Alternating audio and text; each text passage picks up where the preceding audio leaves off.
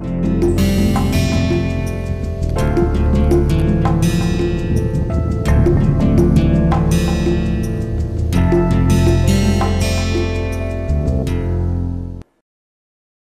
there is a course page.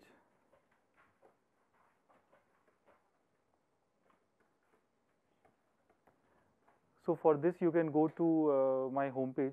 Under teaching you will find CS748 this semester. So in the course homepage you can see the lecture notes and assignments will be posted, and midsem and endsem will also be posted there. They will all be take home. And there are also some ideas for advanced topics. So if you want to give a talk, half an hour talk, then you can pick one of those topics. That will be optional. Other grading distribution will be 4 assignments, midsem and endsem. Okay, so maybe 30-40%. It's not fixed, but around that. Okay, so the topic is arithmetic circuit complexity. So arithmetic is probably not a very good term. So now instead we use algebraic. So this is really a course on algebraic complexity theory. So this is an extension of complexity theory course. So in complexity theory you must have, or in TOC you must have seen Turing machines, right? So instead of Turing machines we will use in this course a different model, which will be in some sense stronger than Turing machines. Okay, and it will be more algebraic for sure. So classically computation is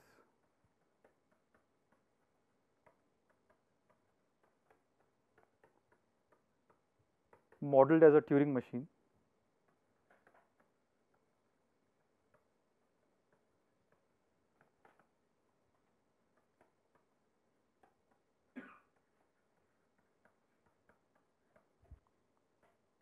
Okay, so this is what you see in theory of computation. Ultimately, you start with automatons and push down automata and so on.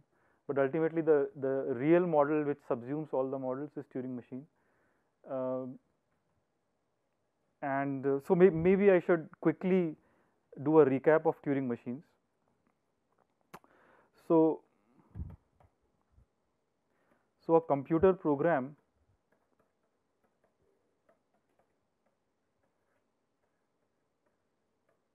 is seen as a Turing machine, as a Turing machine description.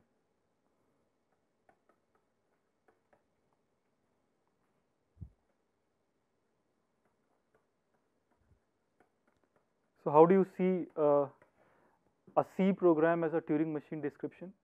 Bit level reading from the memory and is Yeah, so Turing machine, so for Turing machine you can draw a transition graph, or you can define a transition function. So that transition function is basically what a C program or any computer program describes. Okay, so you can translate, it's only a translational issue. So you translate a computer program into a transition function or this transition graph of a Turing machine.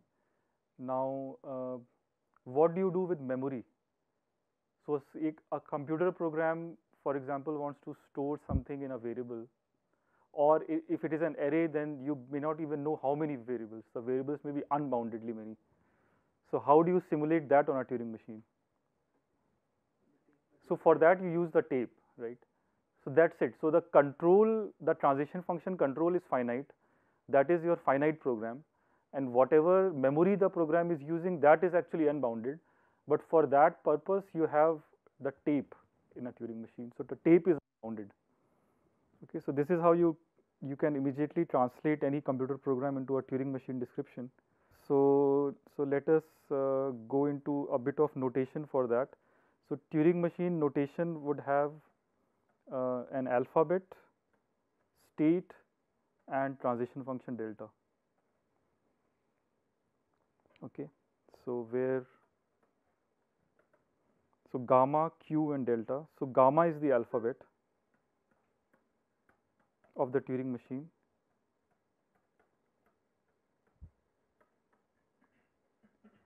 So for us, the alphabet, we can take it to be just 0, 1. Okay, that is what is enough to represent any other thing that you do on in computers. So let us say there is the main elements are 0, 1, letters are 0, 1, but you may also need some special characters like start symbol and blank. So this is the start symbol, this is the blank symbol.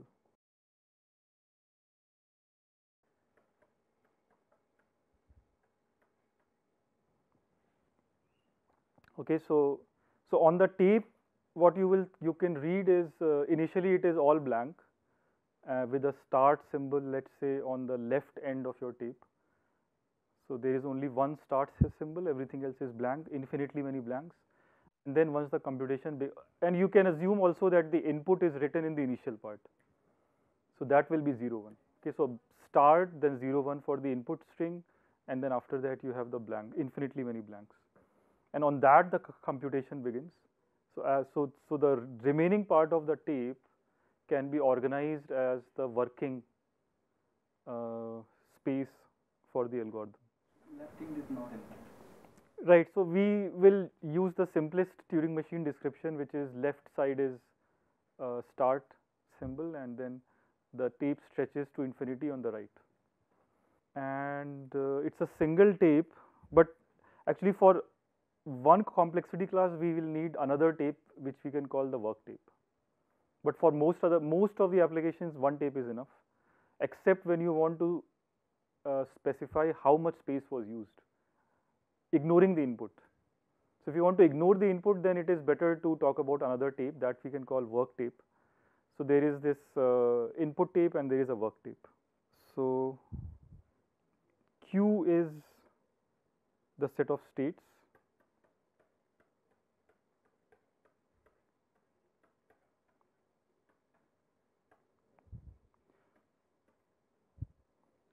So there are again two distinguished states, and beyond which you may have your own states, but at least you should have the start state and the final state. So QS and QF. Okay, so these are the two distinguished states that you will always have in a Turing machine. So start is obviously when the computation has not begun, and when the machine reaches QF, then the computation just halts, and whatever is there on the tape is considered as the output. Okay. Now, meaningful computation is one where QS to QF there are finitely many steps. Okay, we never talk about infinitely many steps. Infinitely many steps means that there is no computation. The computation failed. Okay, so whenever we say computation, we would mean that QS to QF finitely many steps were taken and an output was given. So finally, delta is the transition function.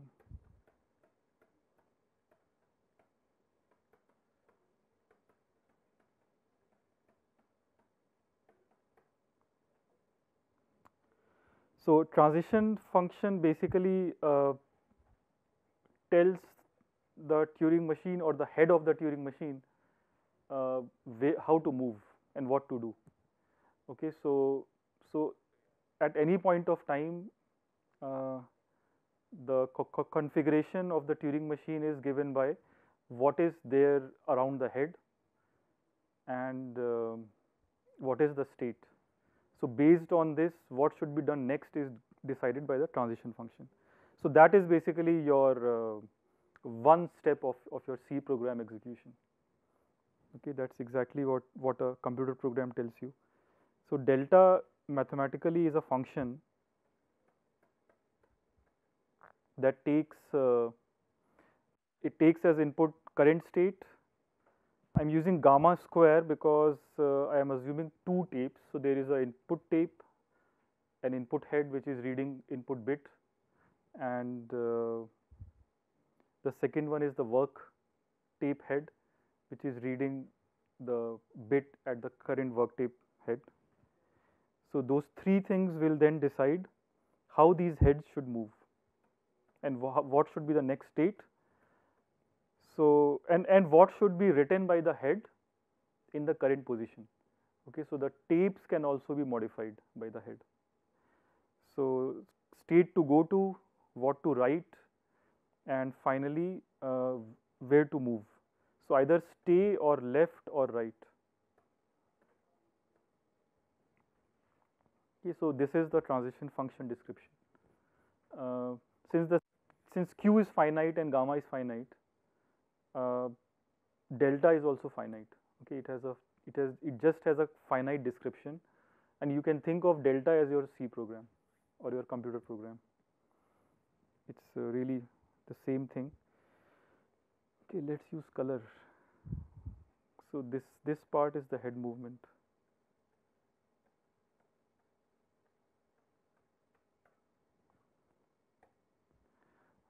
Okay. We cannot write the start symbol. No. So start is always at the left end. So it should be gamma minus. Ideally, yes. Yeah. So, I mean, not all transition functions would make sense, but that would be taken care of by your program or by your algorithm. So you would always write a meaningful algorithm and then just translate it. So in this notation, looking at the algorithm is scary because the details here are too many, right? I mean, this is completely non-intuitive. So we never actually work with this notation. We are doing it in the first class only to formalize what computation is on a Turing machine. But obviously, when you try to solve a problem, then you find an algorithm in a very intuitive, high level notation. Okay, not this low level. So an example. Any questions about this? Since this page will be gone. Okay. So an example configuration is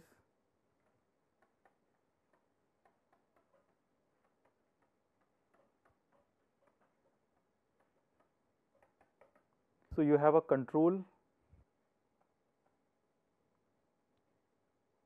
in the start state. So QS is the state of this control, and you have these tapes, and the tape has cells.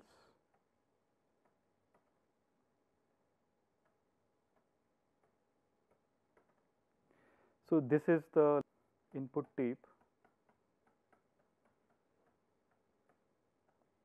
and this is the work tape.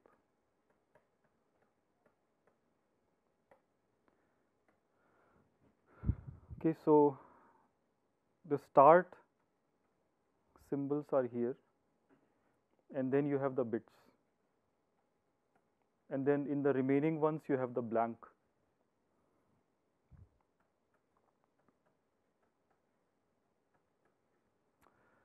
Right, so the input here is, for example, 101, and the state is start state, so the computation has not begun, and there are two heads.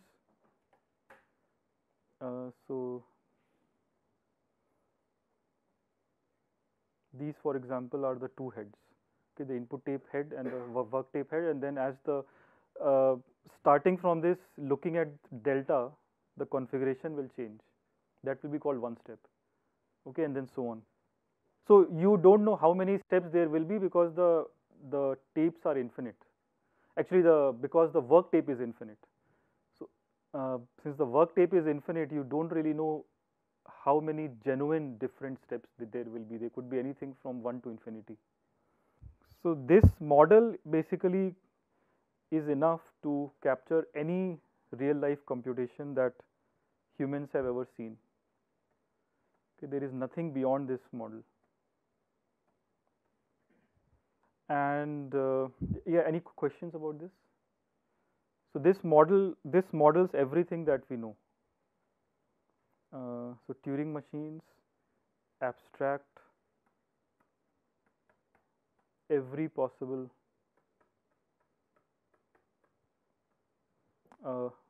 man-made device or even otherwise.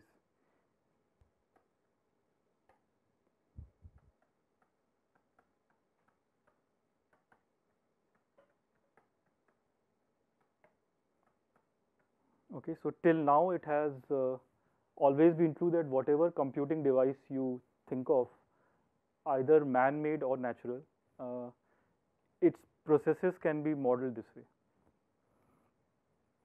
The reason why we are defining it is just to make sense of time and space. Okay, so time in this notation would be the number of steps.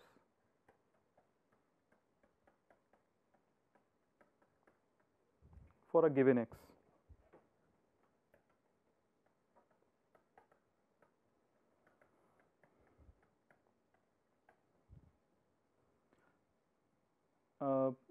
So you are interested in solving some problem and you are given an input x on the input tape and how many steps your Turing machine takes that is supposed to solve the problem. That will be called the time taken to solve x. But we never really talk about a single input, right? We always talk about in all inputs of length n, right? So number of steps should actually be is always seen, or it is meaningful to see number of steps as a function of n. How many bits x has, right? We never care about a specific input. We actually work with all the inputs of length n, and so number of steps is just a function. That is the time complexity of a problem, and space is the number of work tape cells used.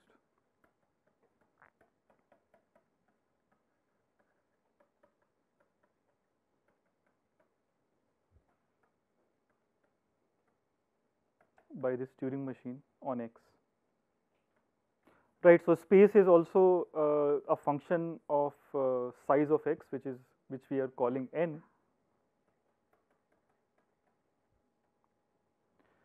So both time and space are functions of n, and space we don't consider the input length. Okay, we just consider how much of the space of work tape was used. This has no significance except in one complexity class. Otherwise, you can just look at one tape and everything is happening there. Once you have defined time and space as functions of n, you can define complexity classes. Okay, this is what we do in a complexity theory course, computational complexity theory course. I won't go into all those issues, but let me just talk about the main ones in case you have forgotten. So, for a function f, okay, real valued, positive real valued, say, we can talk about complexity classes.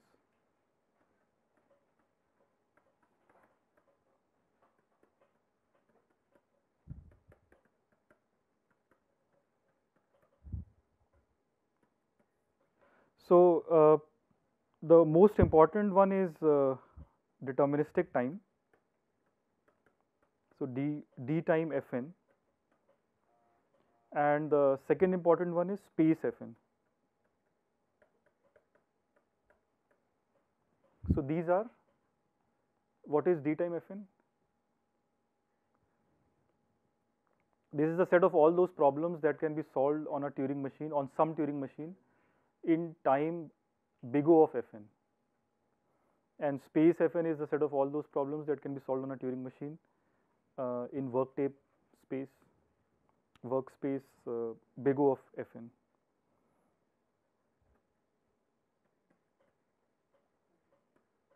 So, problems solvable in big O of fn time, and this is problem solvable in big O of fn space.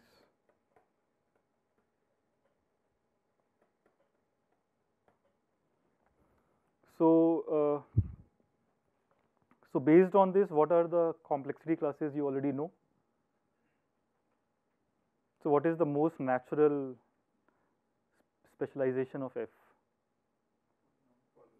If you take fn to be a polynomial, then d time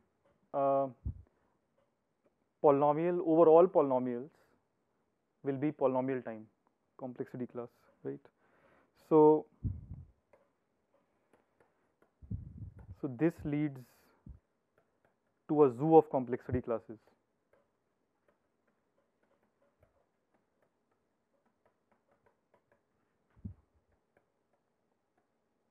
So, there are hundreds of complexity classes, if not thousands, that are currently named and studied. So we'll only be talking about P, which is union of d time n to the c for all c. Okay, so if you look at all the problems, any problem, or if you look at the set of all these problems that are solvable in n to the c time for some c, c should be an absolute constant, right, like 1000. C is constant means that c is not a function of n. Okay, c is independent of n, and c you are taking everything.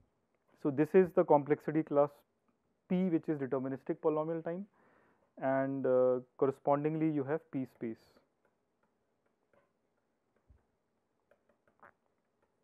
which is union of D space, or here we don't use D because D is not important in space.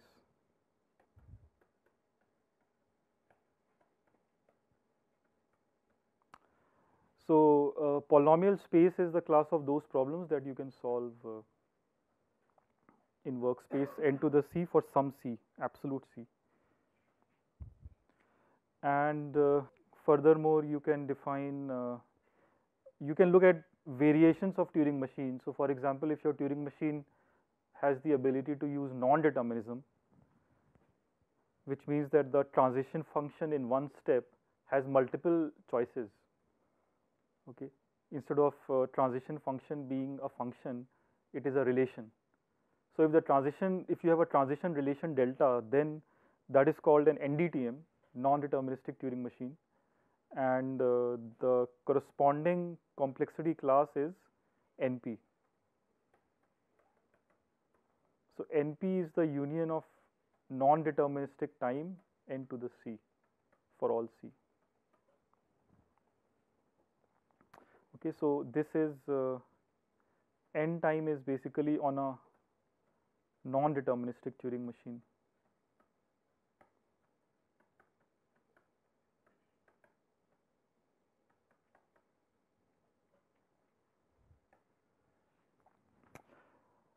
And finally, I have loc space, which is a very small class, because these are the set of those problems. These are those problems that can be solved in loc space. Okay, so this is the loc space complexity class. This is a very small class. So if you want to compare the classes, then a simple consequence is, or sequence of containments is, loc space is contained in, it is contained in P, and P is contained in, we have defined, well, we have defined NP also, it's contained in NP, and NP is contained in P space we have defined. And where is P space contained? So that class we have not defined, but there is a class where you can take d time f, where f is an exponential function. So then you get exp. Okay, so problems that can be solved in time 2 raised to poly n. So instead of poly n, it is 2 raised to poly n. So 2 raised to n to the c for some c. So these are the problems in exp. And then based on this, you can also, based on exponential functions, you can also define x space. So x will be then contained in x space. And just like an exponential function, you can look at a doubly exponential function. So 2 raised to n to the c, and that will give you doubly x.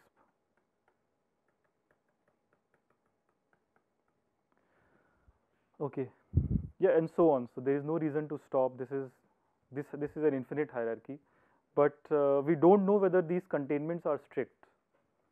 Okay, so many of these classes could actually be equal. So what are the open questions? So do we know whether loc space is equal to P? We don't know, right? That's an open question. Do we know whether P and NP are equal? Yes, that is an easy guess. Do we know whether NP and P space are equal? Yeah, and so on. So any question you ask, it will be a question mark. So the reason is that whenever you are comparing different resources, then to date we don't have a good understanding. So space versus time questions, or deterministic time versus non-deterministic time questions. So all these will be open. And the ones which are known is when you compare the same resource. So for example, P versus X, that is the same resource, D time. So one has polynomial and the other has exponential. So that actually there is a theorem that they are different. Okay, so you know that P and X are different, but then in the middle NP P space may go either way. That we don't know. And similarly, P space is different from X space. Okay, so that is a strict hierarchy. There is a theorem which we cover in complexity courses. Okay, there are also randomized versions of this. So you can look at a third variant of Turing machine, which is probabilistic Turing machine. So now the transition function is still a relation, just like in NP it is a relation. It can, from one configuration, it can move to two configurations, but there is a probability attached to those events. So let's say it moves to one of the two configurations with probability half. Okay, so when you do that, then it's called a probabilistic Turing machine. It is like like your C program is flipping a coin in every step. Okay, so that's a probabilistic Turing machine, and that gives you randomized classes.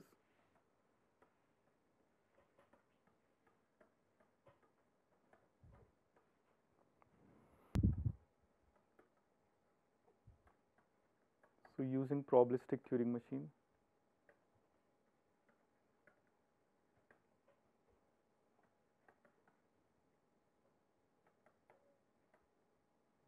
So these are for P there are several versions: ZPP, RP, BPP, and something which is much bigger than NP. This is PP, and everything is in, all these things are in P space. So ZPP is it is what? Do you already know? Zero error probabilistic polynomial time.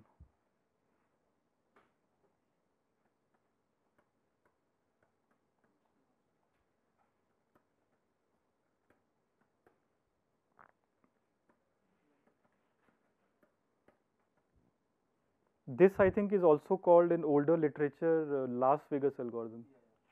So Las Vegas algorithms have the property that on a given input instance X, the algorithm, whenever the algorithm halts, it will give the correct answer.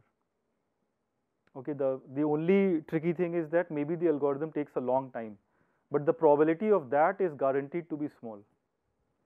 So with high probability, the algorithm will halt soon, like in polynomial time or polynomially many steps. And the other important guarantee is that whenever it halts, it gives the correct answer. So this is why it is called zero error. It is also called these algorithms are also called Las Vegas.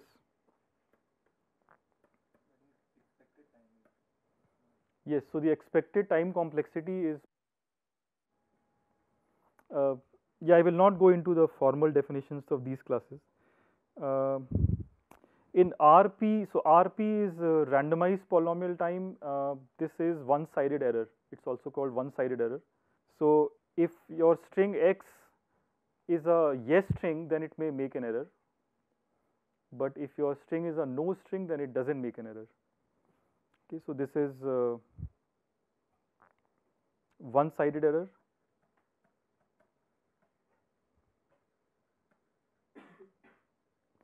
BPP is both-sided error.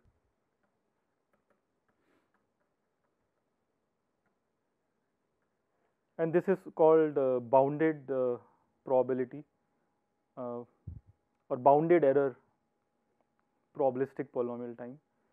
So bounded error because whenever so algorithm will stop in polynomial time, there is no question about that. But when it stops, its answer you have to take with some confidence. If it is saying yes in the answer, then or it is saying no, the probability of being correct is more than, let's say, 66%. Okay. So there is no, I mean, both sides there are errors, but they are bounded errors. So these are very good practical algorithms. Okay, so in practice, you would be happy to use a BPP algorithm if it is fast. You don't really need the full power of P. You don't really need deterministic polynomial time in practice. So many practical algorithms are actually BPP algorithms. The probability is taken as free in all practical applications. PP is probabilistic polynomial time. This is something very bad. So here the algorithm stops, and whatever it says, the chance of it being correct is only half. It can be very close to half. So this, yeah, there is a reason why this is not good. So error could be half here. So both sided error, and it is half.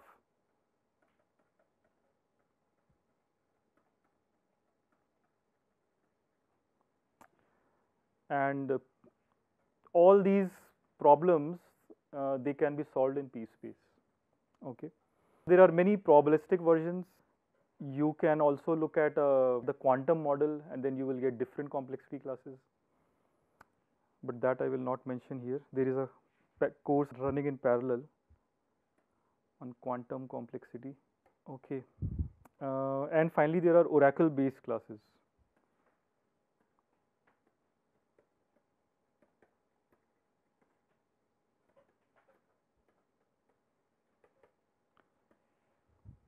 So oracle-based classes are, yeah, this you may or may not have seen. For example, NP to the NP. So what does that mean? I mean, NP tuning machine is even another NP tuning machine for free. I mean, you can access. Right. Right. So you have a non-deterministic machine, Turing machine, and it has access to a subroutine that can solve, for example, SAT. Okay. So whenever this non-deterministic Turing machine wants to solve SAT instance, it just transfers this SAT instance to the Oracle Turing machine, to the Oracle to SAT, and an answer is given immediately. That is considered one step. Okay, so yeah, so it is clearly a very impractical situation. You can never implement it because you can never get a subroutine to SAT. But assuming that there is a subroutine, what can you solve? Okay, so those are the problems in NP to the NP. What can you solve in non-deterministic polynomial time? So this is called sigma 2. Okay, this is defined as sigma 1, and then you can go crazy with this. So you can look at NP to the sigma 2. That will be sigma 3. This is called sigma 3, and so on.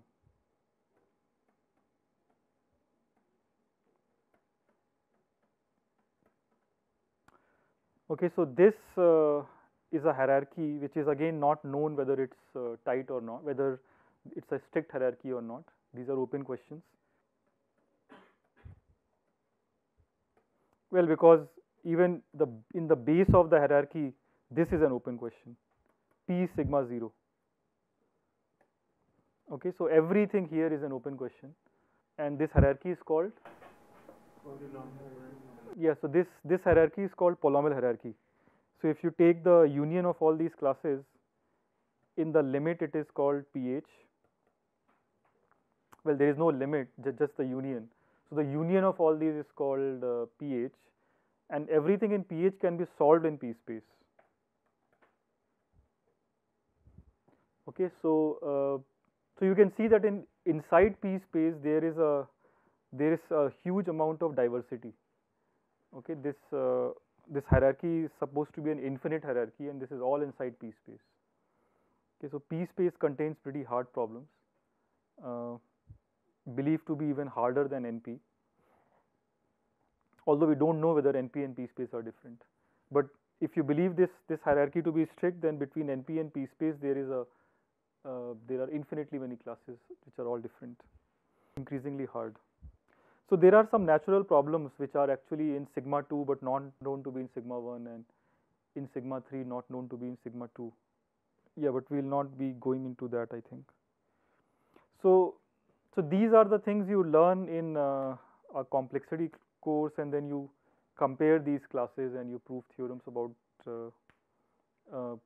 which one contains which one, and so on. So in this course we will take a different route.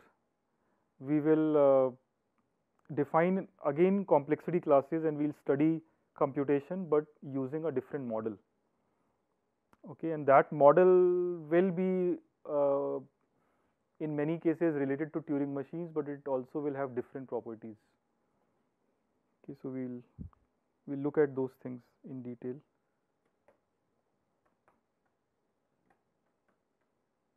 So this course will take a different route.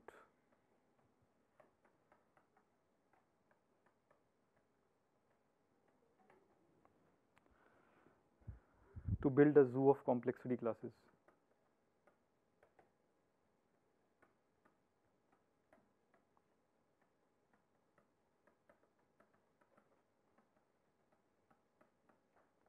Yeah, and we are doing this mostly for fun, but it is not all fun, because if you prove theorems in this different computational model, strong enough theorems, then they will also mean something in the classical complexity class sense. Okay, so we are really studying. We'll really be studying natural problems. Okay, so in this model, when we prove hardness, it will also mean hardness generally. So it will not just mean that it is hard for our algebraic model. It will actually mean that it's hard in real life. Okay, so there will be a strong connection, and so this abstraction using algebra is highly motivated. Okay, this is not just for fun. So yeah, any questions till now before I give some definitions of the algebraic model? So instead of seeing computation as a sequence of simple steps,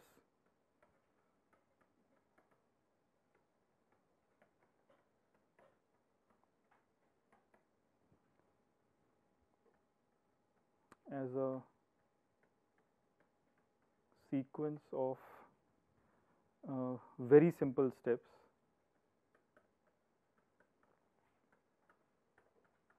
right? This is what a Turing machine does. So Turing machine divides computation into many steps. Each of the steps is trivial. Okay, so there is a sequence of trivial steps, and in the end something highly non-trivial happens. Right? This is how the Turing machine views computation.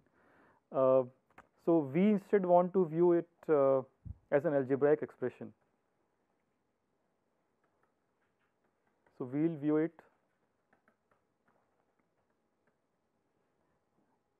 as an algebraic expression.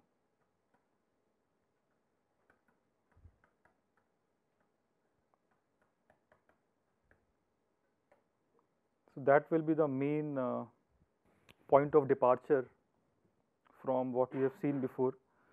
And so what is this computational model? So this we'll call it arithmetic circuit, as the title suggests.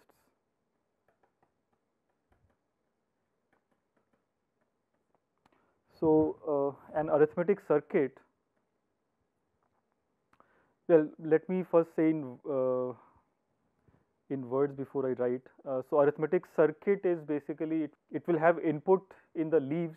It will be a tree where the input will be fed in the leaves, and then there will be gates like addition, multiplication gates, which will add or multiply the variables, and that will give you polynomials.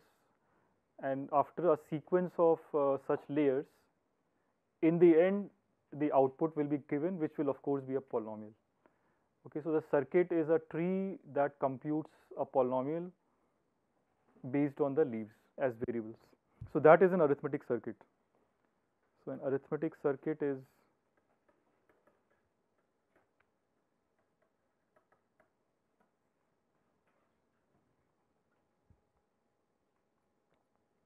circuit C. So since you want to add or multiply, you want to work over a ring or over a field. So you can think of just integers. So basically, if there is a variable x, you can multiply it by a number, let's say 10, and then you can add another number, and then you can square the whole thing, and so on, right? So in the base, formally speaking, there should be constants with addition multiplication operation. So this is what a ring is. But you can simply also think of integers. So over a field F,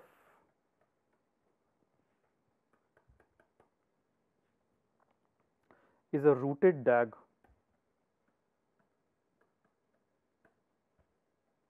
Directed acyclic graph as follows.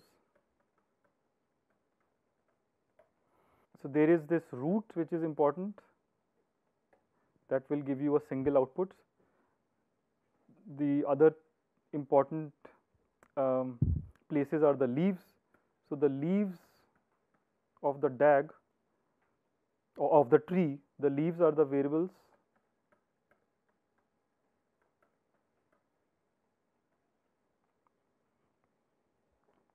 x1 to xn. These are called the input variables.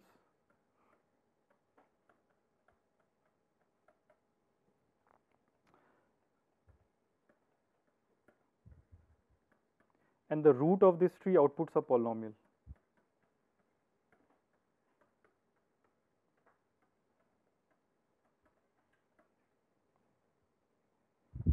So this polynomial is C x bar.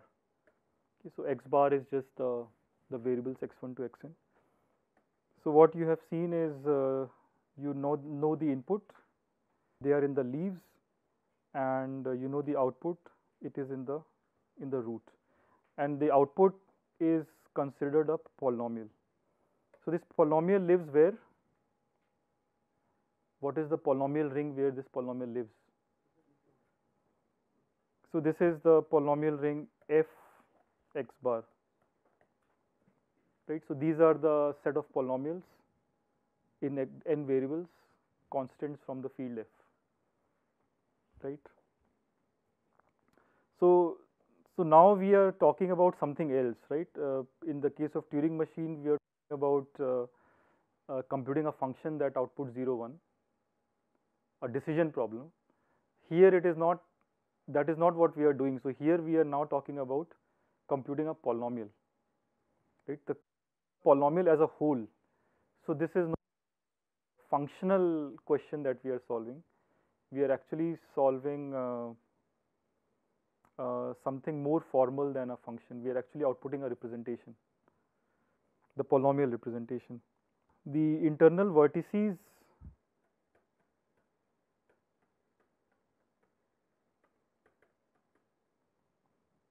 are gates. So in the tree, these internal vertices other than root and leaves, we call them gates, and they are basically just doing addition multiplication.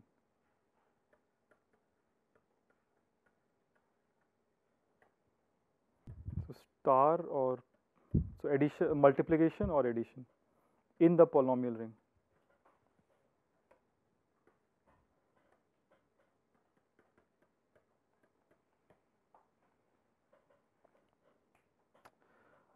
And right, the internal, so the edges in your tree, these are called wires.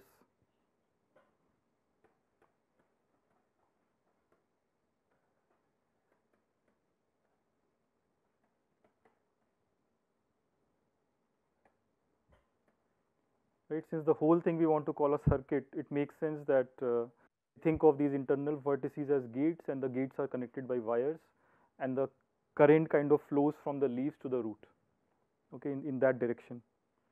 So the wires can be used to multiply whatever is flowing on them by a constant, field constant. Okay, so basically it is just scaling up whatever is fed into the wire. So it can scale it up, and then you can add two such things by a gate, or you can multiply two such things by the multiplication gate. So basically this model can compute any polynomial, right, trivially, and they have constants.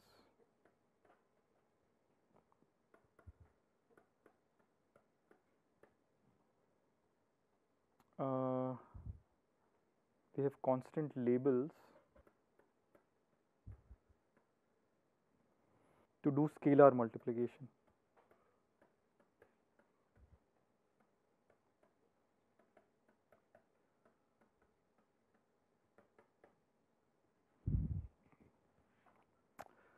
So this is the full model.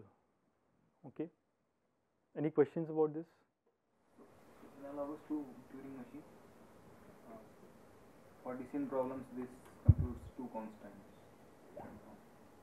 0 or 1, suppose. So analogy, you are making analogy with Turing machine. Then polynomial is just 0 if not x is not in them. No, if you want to make an analogy with Turing machines, then well, then you have to talk about functions. So the Turing machine computes a Boolean function, and here if you want to simulate the same thing, then you can, for example, maybe you can say that I will only evaluate xi's at 0, 1, and the computation will be modulo 2. So then the output, I mean, although the output is still a polynomial over the finite field with elements 2. So even in that case, actually arithmetic circuit is computing something more than a Turing machine.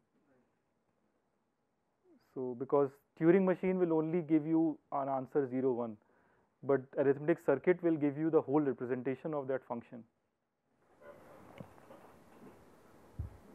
So is there like So I have said that Turing machine computes a value while this circuit model computes a function. Okay, it is actually, it gives you the function, and then it is for you to evaluate it. You can evaluate it at any point. So this from the very start, it's actually a much stronger model, and it's highly algebraic, as you can see. It's not combinatorial. but I mean, in a sense, this could also be it's only computing polynomials. But the transitions in the Turing machines and the internal, if you write the internal working as a function, then that could be any function, and not all functions could be captured. Could be captured as polynomials. Yeah, that. Yeah, so there are differences for sure. Yes. Yeah, these two are not equivalent. Is there like a natural way to see like problems like sorting modeled as polynomials? Intuitive. No. That's not directly.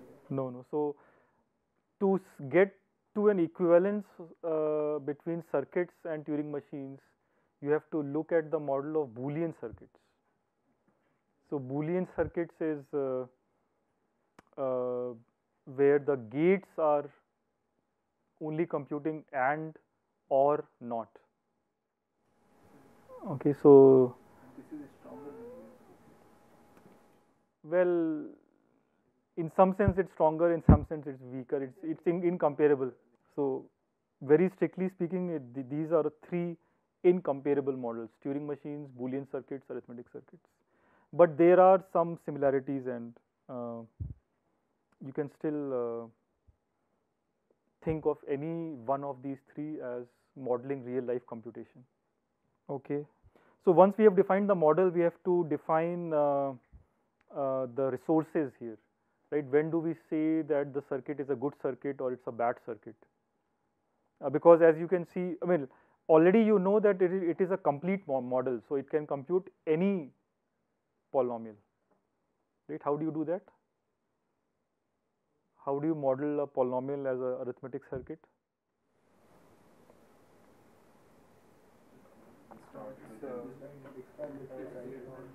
Right, a polynomial is polynomials with you can compute by a multiplication gate, and then when you have computed all the monomials, you scale them up, and then you use an addition gate, right? So this you can achieve in just two levels, addition, multiplication, and leaves. So it is maybe I should write it down. It can even capture not only monomial by monomial, but written and written expression. So any polynomial has a depth 2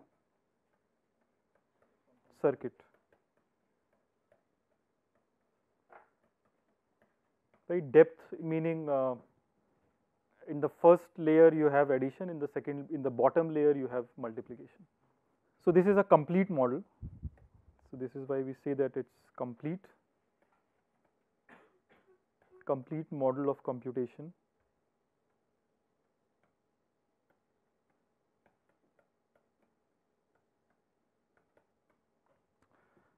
But that will not be enough. That by itself is not enough, because we also want to talk about the resources, because ultimately we want to say that some polynomial is easy for circuits and some polynomial is hard for circuits. So for that, let us now define the parameters, right? The resources, the resource parameters. So that is basically something very natural. So the number of wires is called the size of the circuit. Let's say number of, basically the graph size, the tree size.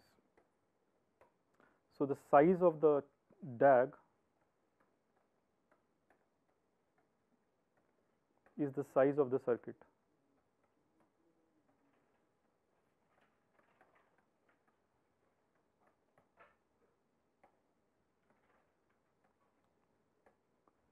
Okay, so size of this graph, directed acyclic graph, includes the leaves and also the edges and also the vertices. Right, so this the combinatorial representation size is the size of the circuit, and sometimes you may also, but so this is ignoring, this size is ignoring something in the representation. What is that? It is ignoring the constants which are present on the edges or the wires, right? So these, I mean, in practice, somebody can object and say that what if the constants are huge? So ignoring it is not natural. So sometimes you also include the bit size of those constants.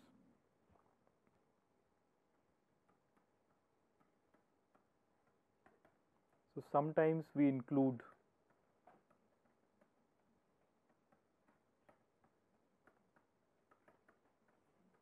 the bit size of the constants on the wires. Yeah, but formally speaking, we will not do that. We will just we'll continue with the size as defined by looking at the graph only, and that is the basic resource in algebraic complexity theory. If we only look at the graph size. So the question is always that given a polynomial, what is the smallest graph you can design? And naturally, the depth is just the length of the longest path from a leaf to the root. So a max path from a leaf to the root determines the depth of C.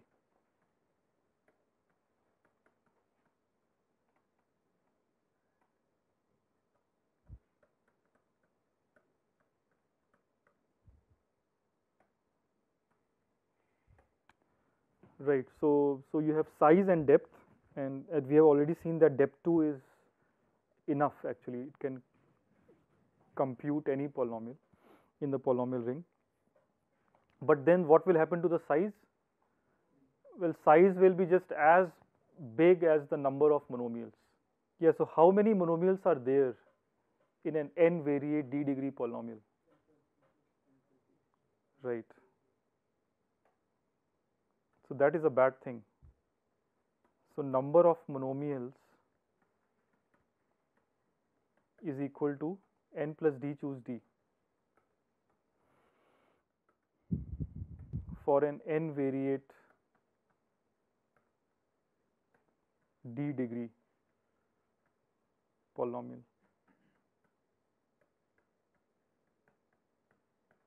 Right, so n plus d choose d is something like n by d to the d, or it could be d by n to the n, depends on what is bigger. But for general setting, this is exponential. Right, you are really talking about, in fact, I should put a constant here. So if you take d equal to n, so you are looking at 2n choose n, right? And 2n choose n is like 2 raised to n. So this is clearly exponential in the arity and the degree of a generic polynomial. So if you look at the representation at depth 2, then the size is necessarily very, very large for almost any polynomial. It's exponentially large, right? So that is the worst representation that you can have. So we are not interested in those representations, although they exist, or at least they exist. We are interested in the smallest representation, right? So we'll formalize that later, but you get the idea of the blow up that is happening. And finally, degree of C. So what is the degree of C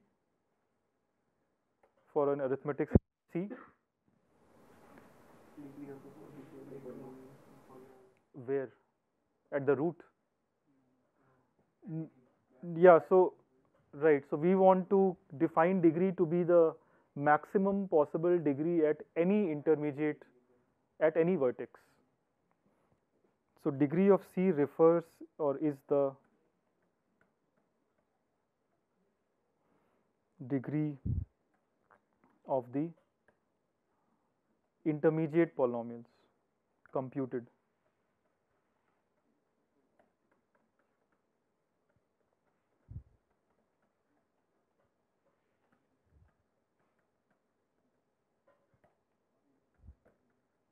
In C. Okay, so the reason is that it may happen that ultimately everything cancels out and at the root you get something very, very low degree, but that does not mean that the circuit computation needed that lower degree. So here we only want to define bounds.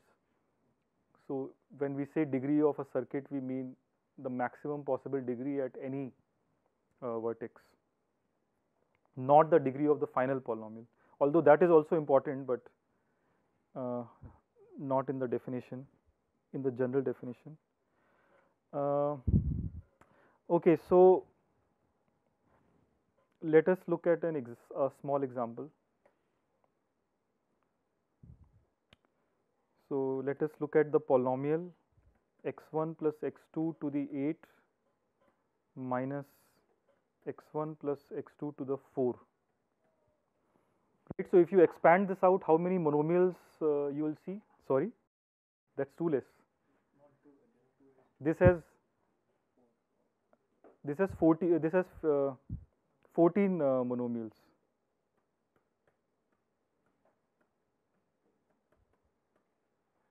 Right, so this first part has 9 and the second part has 5, and they don't cancel.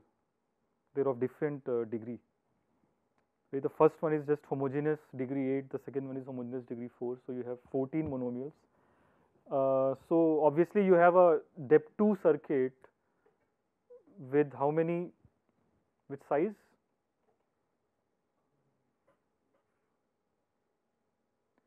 much more than 14, because you have to compute the monomials and then you have to add them. So it will be 30 or so the size, or even more. So that will be a bad representation. There is a much more compact representation, right? So the compact representation is sorry. No, but what is the circuit? What is the DAG? So the DAG is you add. Let me skip the arrows. So you first compute x1 plus x2. Yeah, then you use the output, right? Then you use the output twice to multiply, right? So this will give you square, x1 plus x2 square, and you can do it once again, and that will give you x1 plus x2 is 4. So the 4 is computed, but you also wanted 8, right? So for that, let us do it once again. So now you have both 4 and 8. You just have to add them with sign.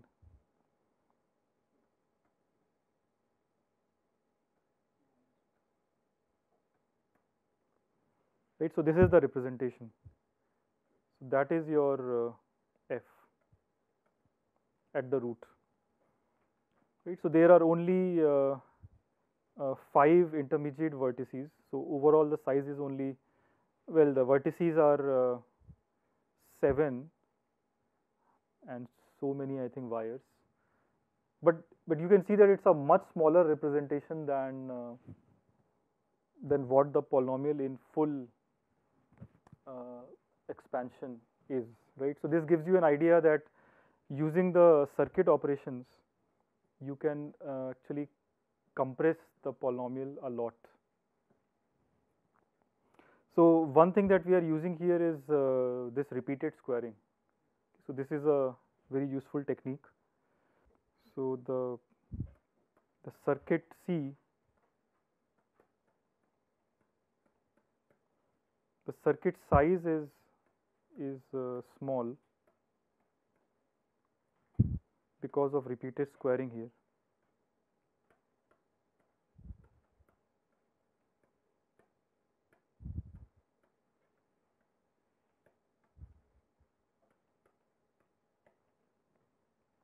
And another example where the repeated squaring can do wonders is x plus 1 to the 2 to the n. Right. So if you look at x plus 1 to the 2 to the n, it has 2 to the n monomials. But by repeated squaring, you can manage in n gates. Right. So if say n was 100, then this polynomial, it's a huge polynomial, but it has a very, very small circuit. Right. So the circuit representation is a very natural way to compress a polynomial. Obviously, it is not always possible. Right. So the question is when is it not possible? So when will all your clever techniques fail, and the only way to represent your polynomial would be depth 2 sum of monomials, which is the worst. Right. So that is the foundational question in this area, and we still don't know the answer to that. Well, we know the answer in some sense, and we don't know the answer in general sense. So we'll see as we proceed. Right. In this example, there are 2 more parameters, resource parameters. So one is fan in and the other is fan out. So fan in is the maximum in degree, and fan out is the maximum out degree. Okay, which in this case is how much? Well, it's actually 3. There is this top star which has fan out 3, but other than that it is 2. Yeah, so I drew it so that it's close to 2. So fan in 2 is fine, but fan out 2 is what is giving you the kick, right? Because you are able to use the output multiple times. So you do otherwise what you will have to do is you will have to copy that, and the copying will double the size. So when copying is banned, then we call it a formula. Okay, so formulas are even more special than circuits. So fan in, respectively fan out.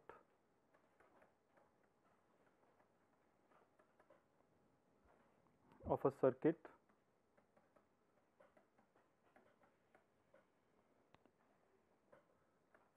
fan in is the max in degree.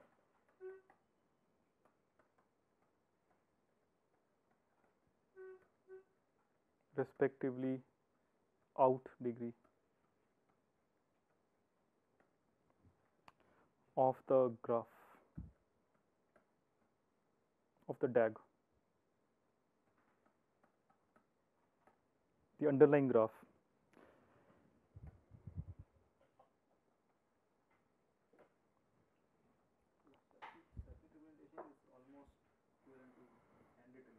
No. So handwritten representation is formula, because in this when you write by a pen on a paper, then there is no way to reuse computation. So what you are writing in a line, that is naturally a formula. On the other hand, the cheating that you do in a C program, right? It is not in a line. So in a C program, you define something, call it a variable x, and then you use x in multiple places. So that is a circuit. Okay, but when you are writing just an algebraic expression in a line, that is a formula. A program is a circuit. If you look, right? So in a program like a C program, an expression that you have computed, once computed, you can use it unlimited amount of time. So that is like that is exactly the dependency graph is like a circuit. So a circuit with fan out 1 is very special and natural. It is called a formula.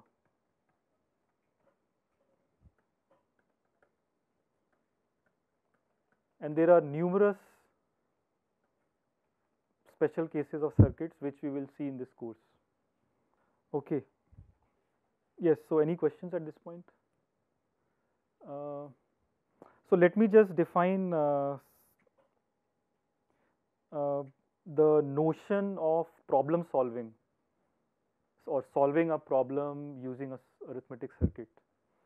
So one thing that you may notice here is the size of the input is the number of variables, which is n, right? And for that n, when you fix n, on top of that you have drawn a circuit. So it is conceivable that for different n, the circuit is different. I mean, obviously it has to be drawn differently because the leaves have changed, right? So so first observation is that for every input size there is a different circuit. So when we talk about solving a problem, so what is the meaning of solving a problem? That we are able to actually compute a sequence of polynomials. But then to compute a sequence of polynomials over different number of variables, you have to give a family of circuits. So this is again a departure point from Turing machines. In the case of Turing machine, just one Turing machine description was given to you. Here you will need infinitely many. In the worst case, I mean, maybe all the circuits are highly correlated and you can come up with a even more compact representation. But in general, you have to give a circuit for every input size. Like in time complexity of Turing machine, we fix n or same n. We have to bound the time. Yeah, so in the case of Turing machine, if you say that for a given n there is a C program, and for different n there are different C programs. that will really be a different definition of computation or resources. So suppose you are looking at a family of polynomials f. Ith polynomial is in I variables.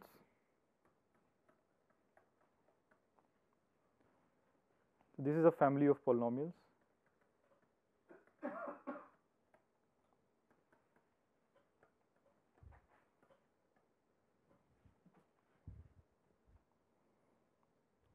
So this is called a problem. So somebody has given you this problem, which is a family of polynomials. Okay, so ith polynomial is I variate, and to solve this problem by arithmetic circuit means that for every fi you will have to produce an I variate circuit. So you will have to design a family of circuits. So a family of circuits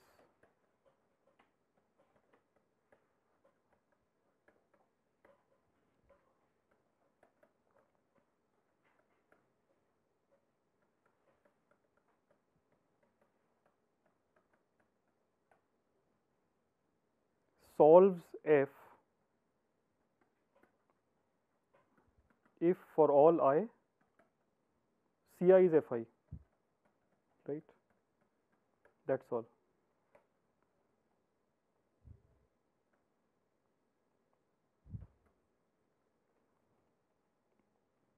So this is the notion of problem solving. Here the problem is not a single polynomial, because, well, if somebody gives you a single polynomial, then n is fixed. If n is fixed, then everything can be done in constant size, right? So that doesn't really give you asymptotics. So to get asymptotics, you actually need a sequence of growing arity, infinitely growing, and for that then you have to look at the circuit family, and then you have to talk about sizes of these CIs. How is that growing with I? So using this now we can define complexity classes, and we can define what is hard and what is easy. Okay, so the notion of hard polynomials, easy polynomials will now be based on this formalism of family. But many times, for simplicity of discussion, we will ignore the term family. We will just say a polynomial. But when I write a polynomial, it would be implicit that I am not talking about a single polynomial, but all such polynomials for growing n. Okay, so it will be implicit. We will not use this rigorous notation all the time, because it becomes a mouthful to say that there is an infinite family of circuit polynomials, infinite family of circuits. So it will be implicit from now on. Any questions? Yes. So we looked at that polynomial x+1 to the 2 to the n, right? And we were allowed to copy, so we had a small n size circuit. So, but when we have a formula, we will have to create copies at every step. So that naive bit would still be 2 to the n, right? Because, but then do we actually know what is the formula size of x+1 to the 2 to the n? We can prove that it is exponential size. I mean, is it indeed exponential size? Is that open? Because you can show that the degree, you need at least that much size for formula. Yeah. Otherwise you cannot reach that. Because the output gate is 1, right. You cannot. So so you can lower bound it by looking at the degree parameter. So formulas cannot exponentially blow up the degree. So formulas are actually very slow with the degree. So whatever, if the size of a formula is s, then the degree you can show is some polynomial in s. It cannot be more. But circuits can really blow up the degree. It can blow up to s raised to s, because it can keep on multiplying the thing to itself again and again. That is repeated squaring. Yeah, that's a good point.